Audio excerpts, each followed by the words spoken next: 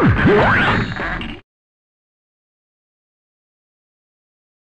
and welcome back to another review, and to celebrate what is now going to be unofficially referred to as Rise of the Beasts Day, which was yesterday, June 9th, the release of the film worldwide, we're going to be taking a look at the Cineplex Rise of the Beasts promotional stuff.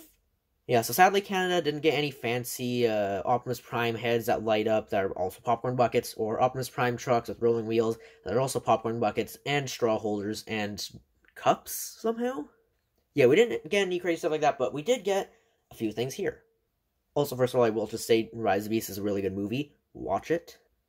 Anyways, we have right here, so we have three things. We have a popcorn bucket, cup, and a little topper that you can't really see because I do not have enough filming space here to actually show this all. So we'll start off with a bucket here. So this is pretty nice. So it is like a tin popcorn bucket Rise of the Beasts. So you have, of course, Prime on the front. These are all like raised, which is neat.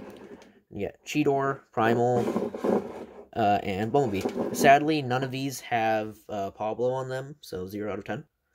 Yeah, so it's just a pretty nice bucket. The back has this pretty cool design of, you know, the Autobot symbol, and then around it has some like ancient drawings, or I don't know what these are called, but they are of some characters such as like Rat Trap and stuff. Of course, barely any of these are actually in the film. Hell, the Maximals are featured themselves barely in the film, but it does still look really awesome, like glowing green light behind it. You can see the inside. It is just a popcorn bucket that is made out of tin. I don't really eat popcorn that much, so in terms of uses for this, I don't know, you could like stick a Robocop in there, I guess. He has a home now. Yeah, so it's just like a neat little popcorn bucket. Next up we have the drink to go with popcorn. You get a cup here. So this is similar to the bucket in terms of its design. So right here we get that same design seen on the bucket of like the Autobot symbol, all drawings around it. Really wish Rat Trap was actually in the movie. That would have been awesome, maybe for the sequel. And then it says Transformers Rise of the Beasts, only in theaters. Or actually, on the bucket here it says it's only in theaters. Here it says only in cinemas. So change it up a bit. You know, the pretty nice design here, and then on the other side it is same thing. And again, it's overall just a very nice looking cup. This is, of course, not tin, it's just plastic. It's quite flexible feeling plastic, too. But I do like the kind of metallic sheen this all has to it. It looks very nice. And there is no straw included, I think. I don't know. But then the final thing we get, it's already attached to the cup. And I actually can't get it off. Can I?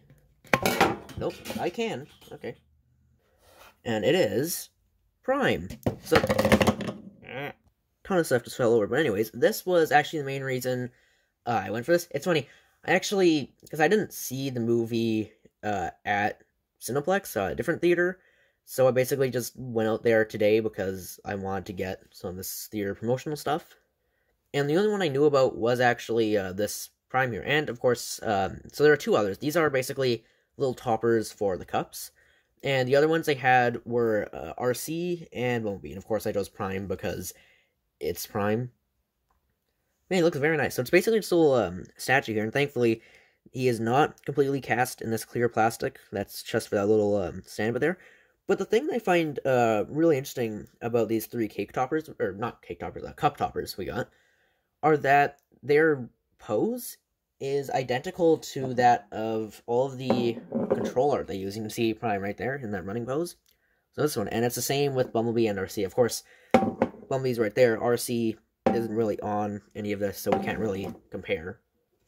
But it's kind of cool to get these little physical representations of those control art poses. Now, at first glance, this does look very much just like G1 Optimus, and when you get in closer, you can see this is, in fact, the Rise of the Beast Prime. He has all the specific details, although Rise of the Beast Prime is already really similar to G1 Prime in the first place. But he definitely has a lot more, like, vibrant colors and colors in general to the Rise of the Beast design.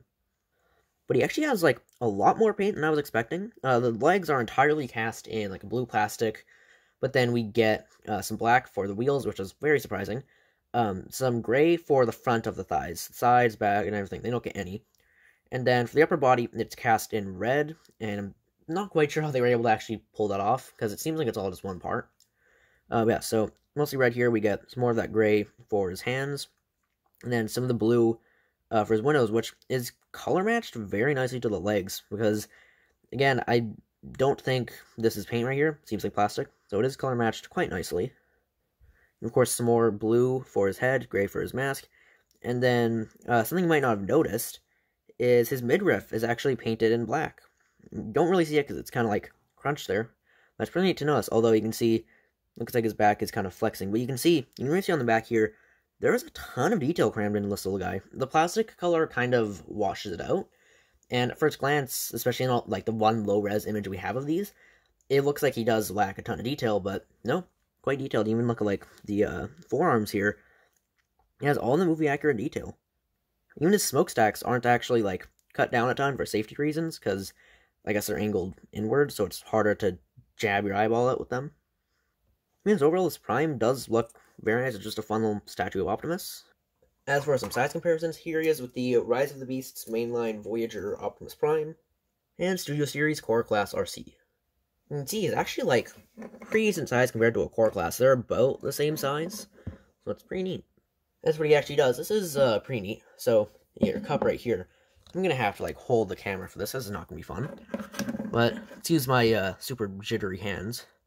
You get your Prime right here. And you basically plunk him onto the top. You can have him oriented so he's staring at, like, where the straw would go, or actually in position with the front. I prefer the straw thing. So, yeah. Very tricky to do with one hand. Get that line, and then you can just push it down. I will warn you, it's quite tricky to get him out. Like, it's very tight fit. It feels like you're going to rip the figure off the base, which is not fun. But once you get him on there, that actually looks quite nice. So you can just look awesome sipping whatever drinks in your cup, and you have your tiny little Prime there just staring back. Yeah, so overall, it's... Oh, I can't fit it in frame. Alright, I'm gonna have to keep holding the camera for this. That's not fun. Anyways, it's a pretty nice set. You get, of course, popcorn bucket, cup, and Prime. You do also get, like, of course, popcorn to go in here, candy, and I think you also get actual, liquid to put in your cup. But, of course, I'm not reviewing that here, because that's not really Rise of the Beasts specific. Yeah, so like I was saying, this is overall a pretty nice set. And, of course, it is not as cool as the aforementioned, like, truck and Optimus Prime head, but it's still pretty neat. I think we're lucky at all that Hasbro even acknowledged Canada in the first place. And yeah, so if you're not in Canada, you're not going to be able to get this without having to pay, like, eBay scalper prices. I mean, the theater already kind of feel like they're scalping this. This whole set is, like, $30, which is a bit much, but I'd say it is still fun. Anyways, that's it for my review of the Rise of the Beasts Cineplex exclusive movie promotional items. That's not the actual name, I just made that up. If you liked the video, give it a thumbs up. If you didn't, then don't. Yeah, bye.